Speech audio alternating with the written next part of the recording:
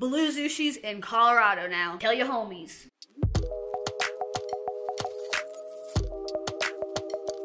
Hey y'all, it's Short and Stoned, but if you're new here, you can call me Kelly. I'm a canna advocate, medical patient, and solventless foods entrepreneur. On today's episode, I am going to be sharing with you what $300 can get you in Colorado's legal market of some solventless products.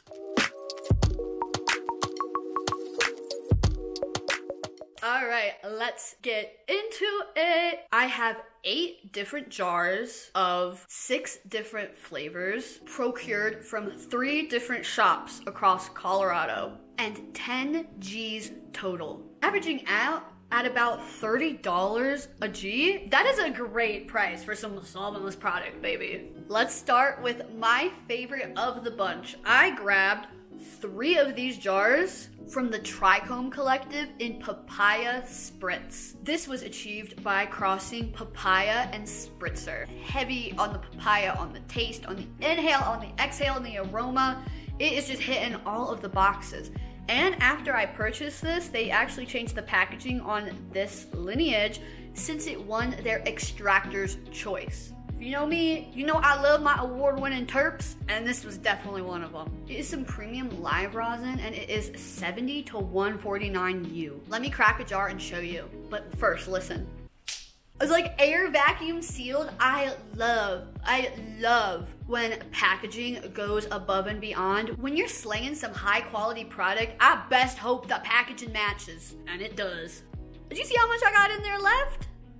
Maybe one. I'll do it, okay? You can see they do a full holographic sticker around the outside of it, and their logo on top is giving Willy Wonka and the Chocolate Factory vibe. Everything about this jar is hitting it for me. Let's throw some in our Puffco and get going. Today I am going to be doing dry hits only out of the new Puffco Peak. Cheers.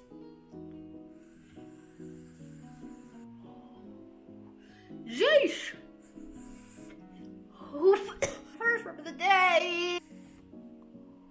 That is so tasty. This isn't a rating and ranking of the flavors. If you are curious about that, I do have 2 previous uploads where I taste tested some similar product. This one today, I just wanted to focus on showing, you know, how much you can expect to get in this state for educational and entertainment purposes only. Let's move on to my second favorite I got from the pickup. And this is a 2G bucket from Little Necks Big Heads GMO Garlic Mushroom Onion. This is my favorite lineage of all time, especially for medical purposes. The terpene combination really can provide me almost immediate relief when it comes to me dealing with my chronic pain flare-ups. Even before I had my amputation accident, that's what I was using to alleviate problems regarding my Robino syndrome. But now that I deal with phantom pain from an accident, GMO has also proved to kick butt in that field too. This will be a premium live rosin. Oh, did you hear that? I had the pop as well. The packaging on this, crazy. It has like embossed and raised garlic, mushroom, and onion little symbols. And they have the airtight seal. Oh, she is stunner. She is stunner. And this is going to be 73 to 159 U. Big heads, little necks, they really know what they're doing. I really respect how they treat the plant. Oh, it just punches you in the nose. And when you're smelling products, you're really feeling it in the nose knows babies. So I can tell this one always hits for me just the way it stuns me when I smell it. I would try this on camera for you guys today. However, I reserve my GMO stash for when I truly need it for medical purposes. All right, let's grab another one. The next one we got at the same store is by a new brand I haven't really heard of called Humble Farms. Just regular old rosin made from flour. This is only 14 bucks for a G. This is in the flavor White Truffle. So you know I just had to try it. And for being 14 bucks, it had a puddle of terps around it, was a nice moist consistency. However, it just was a super earthy flavor.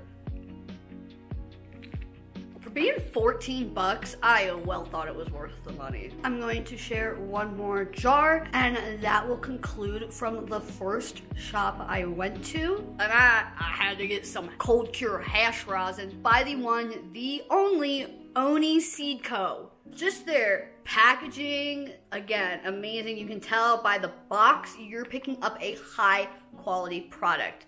And since it's hash rosin, it is pressed from hash. So again, you're getting top of the line product in here. And I got a 2G bucky of this in Tahiti Typhoon, and it is 73 to 120U. This is another papaya crush, and sheesh, it's beautiful. It was balled up against the side, so I just, agitated it a little bit so you can see it a little better, but here's the 2Gs of the Tahiti Typhoon. So like I said, I picked this up at the first medical shop, and it was a total of 210 for 8 grams. So that's around 26 bucks per G. And I picked up 8 Gs, which is the max you can get at one store at one time in Colorado. We have the last 2 products, and these are from 2 different stores. First up, the tried and true 710 Labs. We got some live rosin first press in the lineage of Wedding Crasher, which is wedding cake times cake crasher. Gotta respect their packaging out the grip. OGs make better OG. Damn right. You know, the good ones got the pop top. I love the airtight. It's a great way to preserve the terps and the flavors. Ooh. You can't really smell it. It's not really high on aromatics since it is a first press. But she's almost like glass in there. Definitely that first press consistency, a little harder to work with, and definitely needs to be consumed at way lower temperatures than any other of these products. But she packs a punch. And this was $50. Lastly, from the last shop, which I purchased yesterday on my birthday, we got something by Summit Select Solventless. And just look at the packaging on the front of this. Isn't she so pretty? For 40 bucks, Blue Zushi. I'll patch it in, but if you're not familiar, Blue Sushi can go for upwards of $1 a jar. That is outrageous. So when I saw there was some Blue Zushi in Colorado for 40 bucks, I said, you're coming home with me. And this is just some regular old live rosin. So the plants were frozen after harvesting. And this, I was impressed with in a nice little congealed spear. Blue Zushi's in Colorado now. Tell your homies. I guess we'll end with the Blue Zushi, obviously. I can't believe I have my hands on Blue Zushi. I really can't. That's one of those lineages I was just like, oh, that's fine. I understand the hype, but I have accepted I'll never get my hands on it. To my surprise, on my birthday, I found it. Like, that is, the Canna gods were listening. I'll be honest, I put kind of a big boy of that papaya spritz, so there's still a puddle left. I'm gonna bump it up to red on the dry mode. Cheers.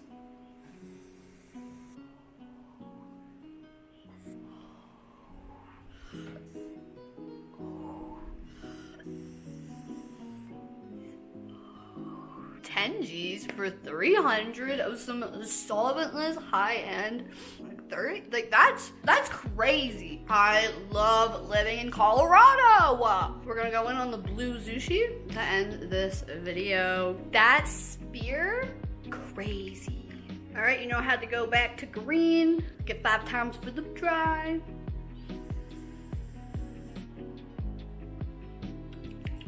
Wow, unique. Dare I say it, umami?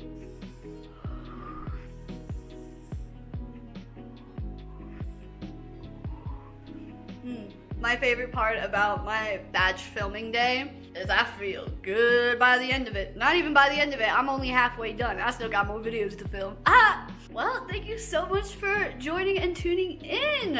I hope you were enjoying along with me. If you like this video, please make sure to give it a thumbs up and comment below to keep the conversation going. If you'd like to sesh with me more and hang out, you can always subscribe and hit the bell icon so you never miss an upload. If you're curious about my content, my previous upload was doing 25 derbs for my 25th birthday. And my next video will be explaining the benefits of solventless. I post full videos on YouTube every Thursday, Friday, and Saturday. And I upload original shorts on Instagram every Monday, Wednesday, and Friday. So I guess I'll be seeing you real soon.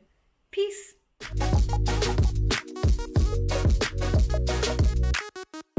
And if you didn't hear it yet today, I appreciate you. Bye.